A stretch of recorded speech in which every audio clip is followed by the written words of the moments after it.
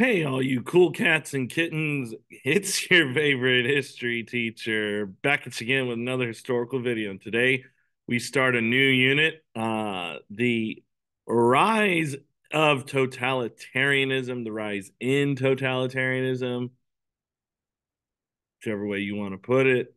We're going to talk about the big three dictators across the world and talk a little bit about voice crack. My golly gee. There we go.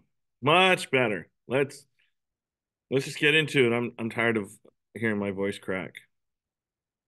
Share the screen. Okay, new unit, title page. Rise of totalitarianism. Ooh, I got water over here. Got water. I got water.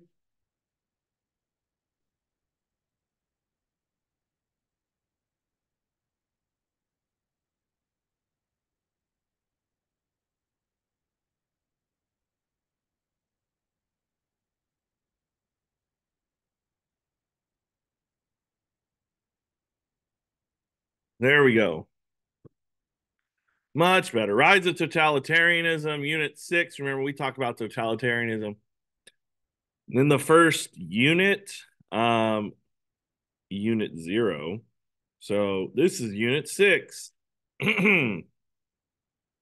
So chapter 10, put this at the top of your margin, next page. The West Between the Wars is chapter 10. And then today we're going to look at instability after World War One, chapter 10, lesson 1. So let's get into it. Objectives, we're going to identify the effects of the Great Depression on government and politics and describe the art, literature, and scientific breakthroughs produced after World War One. That was your warm up. All right, unease in the West. From the beginning, the peace settlement at the end of World War One left nations unhappy. President Woodrow Wilson had realized that a peace settlement included provisions that could serve as a new cause for conflict. He had placed many of his hopes for the future in the League of Nations, but this organization was not very effective in maintaining the peace. One problem was the failure of the U.S. to join the League. Test question: the U.S. did not join. Many Americans were isolationists. Isolationists. Why is it not there? Oh no. I need to change it. That's oscillationists. Keyword. They don't want to get involved in the war. The U.S. Senate, in spite of Woodrow Wilson's Woodrow Wilson's wishes, WWW, they refused to ratify the Treaty of Versailles, meant that the U.S. could not join the League of Nations, LON. Without the U.S., the League of Nations effectiveness was weakened between 1919 and 1924. Desire for security led the French government to demand strict enforcement of the Treaty of Versailles. This tough policy began with the issue of reparations that Germans were supposed to make for the damage they had done in the war. April 21st, the Allied Reparations Committee, ARC, determined that Germany owed over 132 billion marks, which is $33 billion, and for reparations payable in annual installments of about 2.5 billion marks a year. The new German Republic made the first payment in 1921, and 1 year later, the German government faced the financial crisis and announced it could no longer pay any more reparations. Outraged, the French troops were sent to occupy the Ruhr Valley, Germany's chief industrial and mining center. France planned to collect reparations from using the Ruhr mines and factories. So, League of Nations, and America is being pulled in every other direction. League of Nations. What are you going to do about China and Japan, America, even though they're not in the League of Nations? Here's reparations. Germany being weighed down by 55 trillion billion, $55 billion. This is some despair. This is some troops in the Ruhr Valley. Now go. Um, if you know Game of Thrones, you know that. The German government adopted a policy of passive resistance to this French occupation. The German workers there went on strike. The German government mainly paid their salaries by printing more money. But printing more money doesn't help the economy. This will only add to the inflation that had begun in Germany by the end of the war. The German mark will virtually become worthless. In 1914, 4.2 marks equaled $1. By the end of November 1923, 4.2 trillion marks equaled $1. Both France and Germany began to seek a way out of this disaster. 1924, an international commission adopted a new plan of reparations. It's called the Dawes Plan, named after the American banker who chaired the commission, first to reduce reparations. It then coordinated Germany's annual payments with its ability to pay. The Dawes Plan also granted an initial $200 million loan for Germany to recover. This loan soon opened the door to heavy American investment in Europe. A brief period of European prosperity followed. With this prosperity became new European diplomacy. The foreign ministers of Germany and France, Gustav Stresemann and Aristide Briand, fostered a spirit of cooperation. In 1925, they signed the Treaty of Locarno, which guaranteed Germany's new western borders with France and Belgium. Many viewed the Locarno Pact as the beginning of a new era of European peace. 3 years later, the Kellogg-Briand Pact brought even more hope. 65 nations signed this accord and pledged to renounce war as an instrument of national policy. This should be a closed bracket. I didn't change that. Oops. Nothing was said what would be done with anyone who violated the pact, however. This is from Game of Thrones. This is a kid stacking marks. This is a person wallpapering marks because it's worthless. The Dawes Plan, in essential, the United States lends money to Germany. Germany then uses the money that is made in revenues to pay back France and Great Britain. And then France and Great Britain pay back the United States for the loans that the U.S. Gave France and Great Britain during the war. That's Stresemann and Briand. Papa, the League of Nations. And here you have Uncle Sam talking to a new peace pact. And you have Europe looking over like, what are you doing? All right, superficial prosperity. The brief period of prosperity that began in 1924 ended in an economic collapse that became known as the Great Depression. A depression is a period of low economic activity and rising unemployment, two factors that played a major role in the start of the Depression. First was a series of downturns in the economies of individual nations in the second half of the 1920s. For example, prices like farm. Oh my gosh, I need to proofread.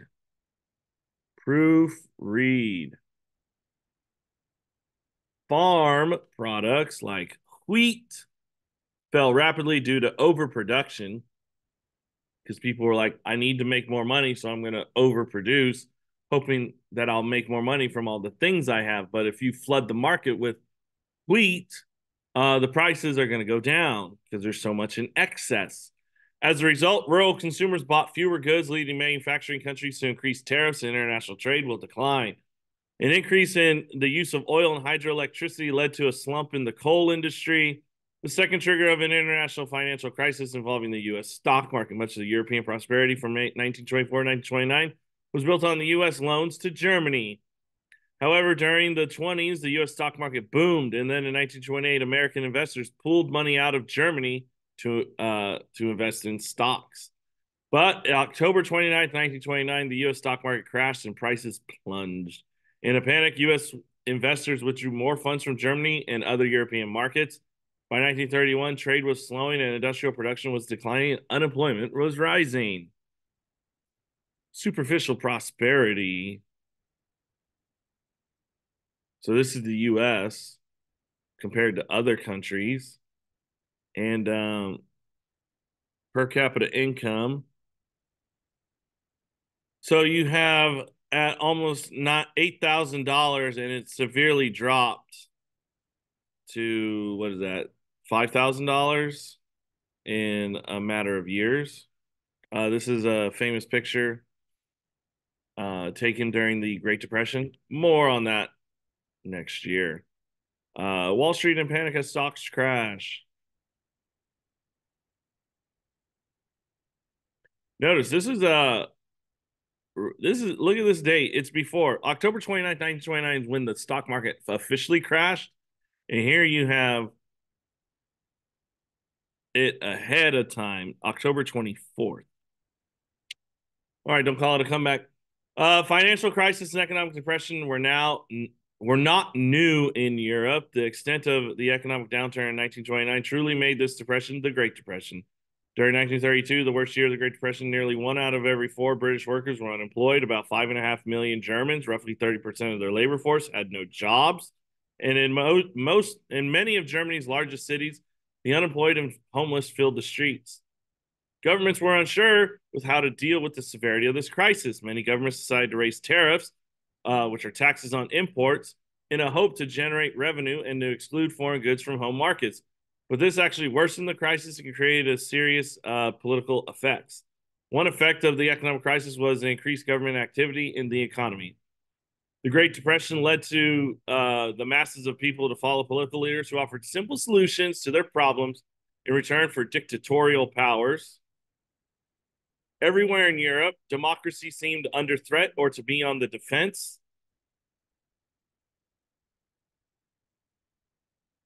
By 1919, many European states, both major and minor, had democratic governments. In a number of states, women could vote, and many political leaders rewarded women for their contributions to the war effort by granting them voting rights. However, women could not vote until 1944 in France, 1945 in Italy, and 1971 in Switzerland.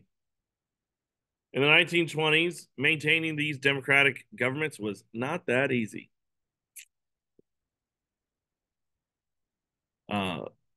Dun dun dun, talking about Hitler. Here's when women got the right to vote across Europe. All right.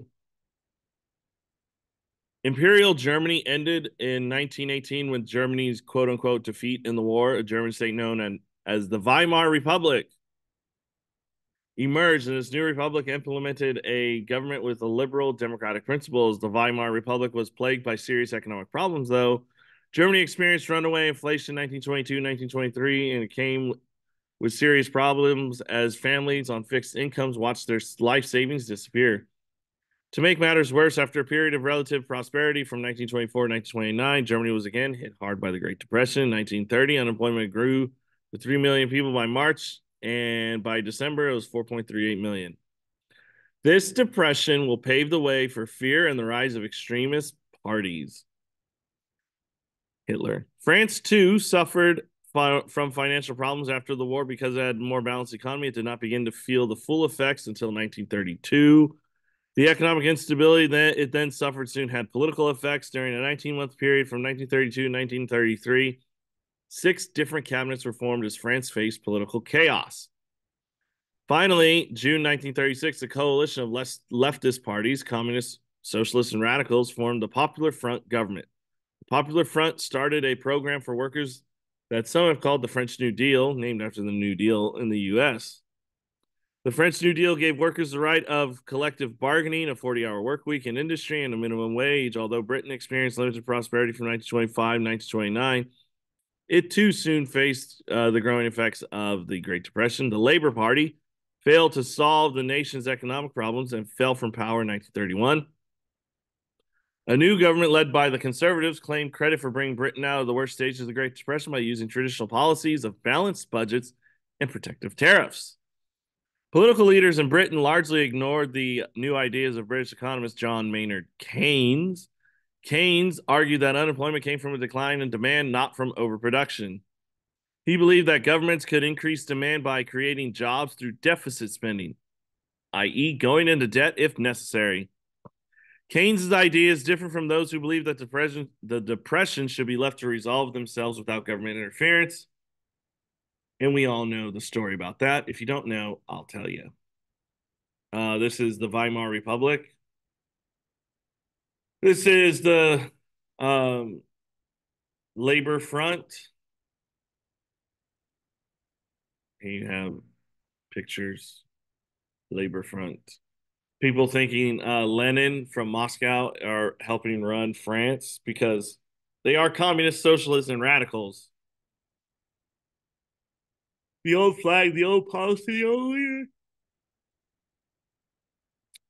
Mates, help me get a job. And then 1935, I got the job, help me to keep it. What a nice guy. He looks so happy. That's John Maynard Keynes. All right, an American thing, depression.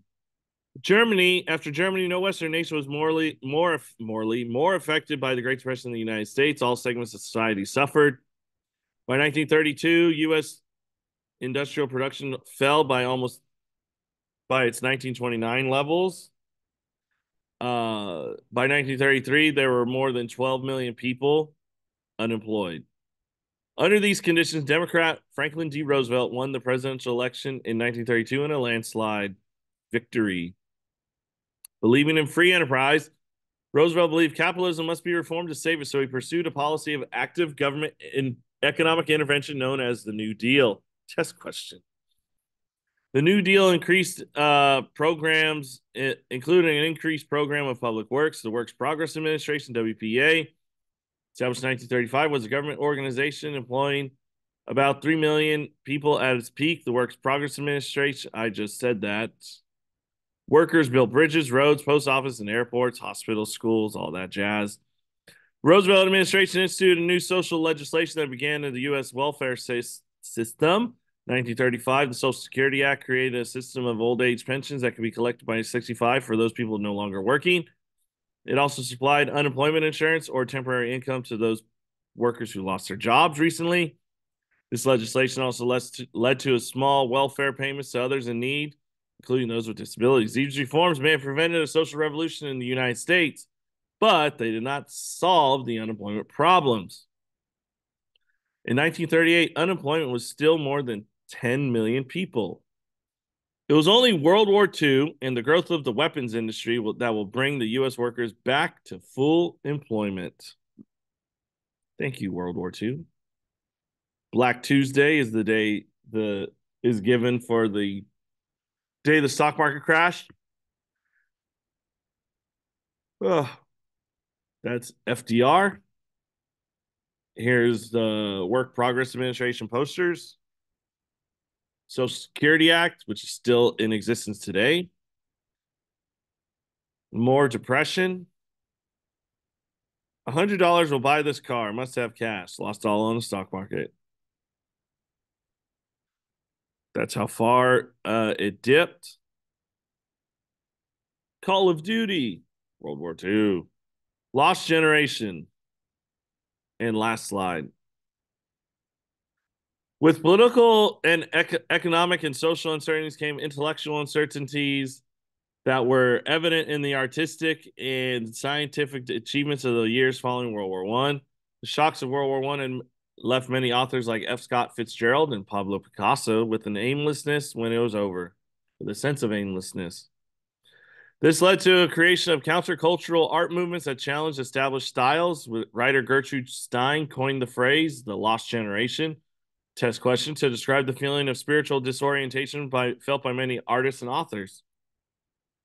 Author Ernest Hemingway's work, The Sun Also Rises, was a central work of this lost generation, portraying many individuals psychologically damaged by human losses of World War I. After 1918, the pre-war fascination with the absurd and unconscious content of the mind seemed even more appropriate in the light of nightmares of World War I battlefronts. The world does not make sense, so why should art? Was a common remark, and it led to a art movement called Dadaism, and Surrealism. The Dadaists were artists who were obsessed with the idea that life has no purpose. They tried to express that insanity of life in their art. A more important artistic movement than Dadaism was surrealism, by portraying the unconscious, such as fantasies, dreams, and nightmares. The surrealists sought to show the greater reality that exists beyond the physical world. One of the world's foremost surrealist painters, Spaniard Salvador Dali, placed the recognizable objects in unrecognizable relationships, making their irrational visible. Pre-war physics revolution began by Albert Einstein, continued in the 20s and 30s. Newtonian physics had made people believe that all phenomena could be defined and predicted. 1927, German physicist Werner Heisenberg. The uncertainty principle shook this belief. Physicists knew that atoms were made of smaller parts, subatomic particles, and the uncertainty principle is based on the unpredictable behavior of these subatomic particles.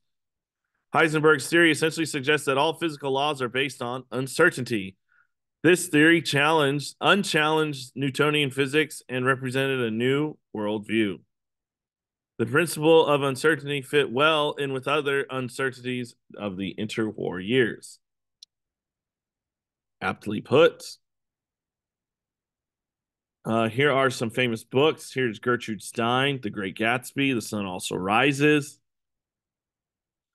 You have, this is a Salvador Dali painting. That's Heisenberg, aka Bryan Cranston, Breaking Bad. This is Heisenberg. This guy, he's Heisenberg. That's a young Albert Einstein. And that's gonna do it. I know I talked really fast, because that's what I want to do. Get it over with. Uh, just like you guys want to take these notes. So that's gonna conclude this lecture. Hopefully, you guys did enjoy that. Your homework is page 370, 2 through 4. 370, 2 through 4.